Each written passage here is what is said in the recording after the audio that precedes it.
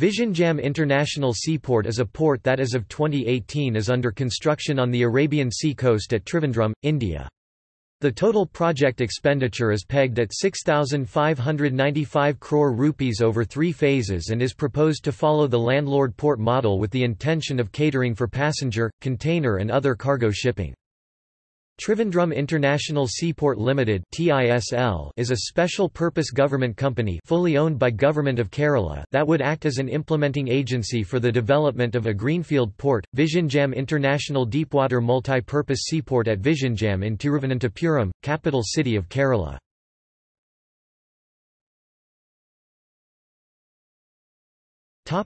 History.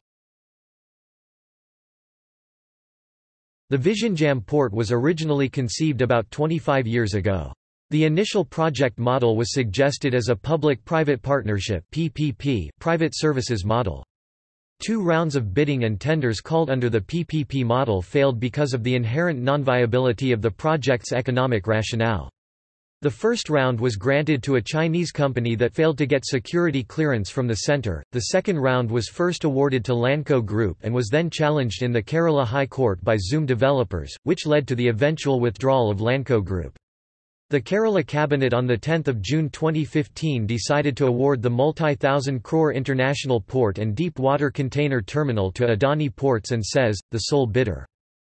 The International Finance Corporation (IFC) is currently the transaction advisor to VISL. The IFC was appointed in November 2009 as the lead advisor to the port.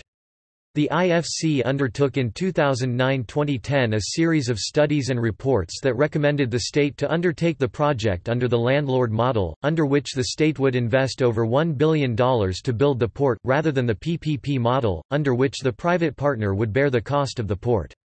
The IFC has also undertaken the environmental impact assessment study of the container port.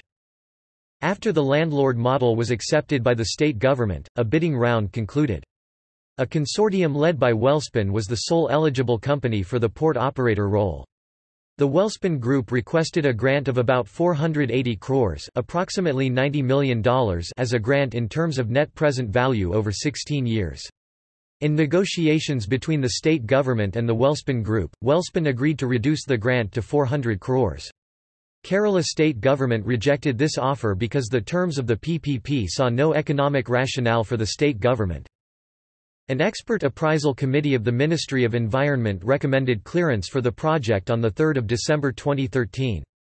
Tenders for construction of a breakwater, fish landing center and port operator began the next day.